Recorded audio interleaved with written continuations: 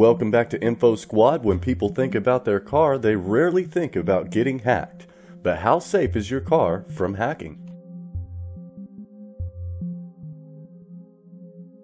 With the recent information revealed about the CIA from the WikiLeaks data dump, this has a trove of information about hacking and hacking tools used by the CIA. It would seem that the CIA has looked into hacking cars, and WikiLeaks asserts that this could be used as a nearly undetectable assassination.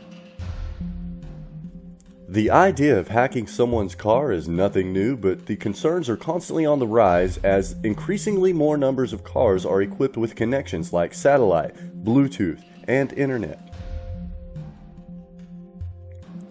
All of these connections make your car more vulnerable to expert hackers who can then gain access to the computerized systems without ever stepping a foot near the actual vehicle. Hacking into a vehicle can be done, and in 2015, researchers Charlie Miller and Chris Valasek hacked into a 2014 Jeep Cherokee. They managed to turn the steering wheel, briefly disable the brakes, and even shut down the engine. We have a very brief clip of this demonstration for you to see right now. And I have no idea what they might do. He's going as fast as I've seen him, so. So first we're going to turn the fan on him. Yeah, let's turn the fan on, see if he even notices. Alright, something just turned on, all the fans and AC and stuff. I didn't do that. The trick started small. Oh my god! There's a picture of Charlie and Chris in tracksuits that just appeared on the dashboard.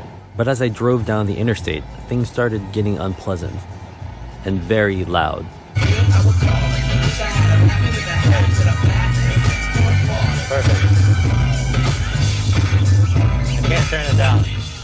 This was such a fun video. Steve, I'll kick it off to enjoy it. And now the air conditioning is blasting, the music is blasting, and I can't see anything because of the windshield wiper fluid. Okay, do it. Do it. Kill the engine. So we're killing the engine right now. It says park sense. Actually can't accelerate. As you can see, this technology in 2015 was pretty polished. These guys seem to know what they're doing. They're able to take control of quite a few functions within this vehicle. Currently, no manufacturers have released any type of anti-hacking mechanisms inside of their vehicles, so there's no prevention for this at all.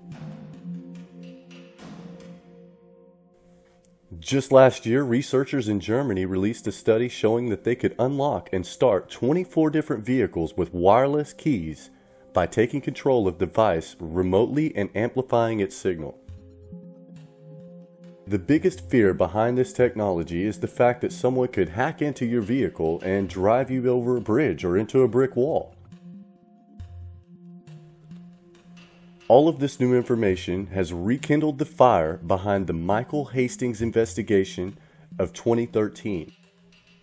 Michael Hastings was an investigative journalist who died after his car crashed into a tree and burst into flames.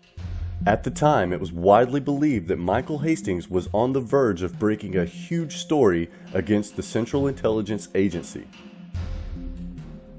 So the next time you're on the verge of breaking a big story on the CIA, maybe you should just ride a bike.